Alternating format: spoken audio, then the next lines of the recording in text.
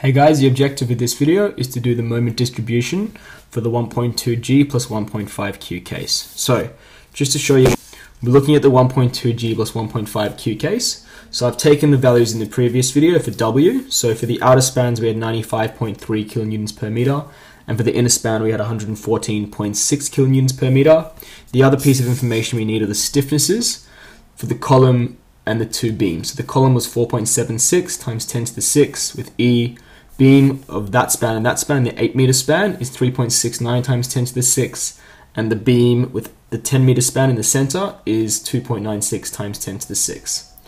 Okay, so we're going to be using all these values now to work out the moment distribution. So I've done it in Excel already. It looks like this. We're going to be going through it line by line just to understand it. So the first thing we want to do is have a column for joints. I'm going to zoom in a bit as well. So we have a column joint, and we have joint 1, joint 2, joint 3, joint 4. So that corresponds to 1, 2, 3, 4, the 4 joints. Okay, so that's line number 1. Line number 2 is the member. Now at each joint, we're going to have a different number of members. So for example, at joint 1, we have the column upper, the column lower, and the beam going from 1 to 2. Okay, so I denote that 1 upper, 1 lower, and the beam going from 1 to 2.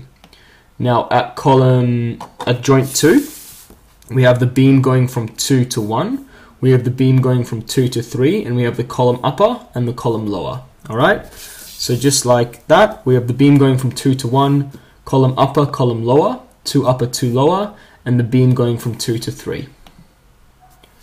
Joint number 3, we have from 3 to 2, from 3 to 4, column upper and column lower. So we have from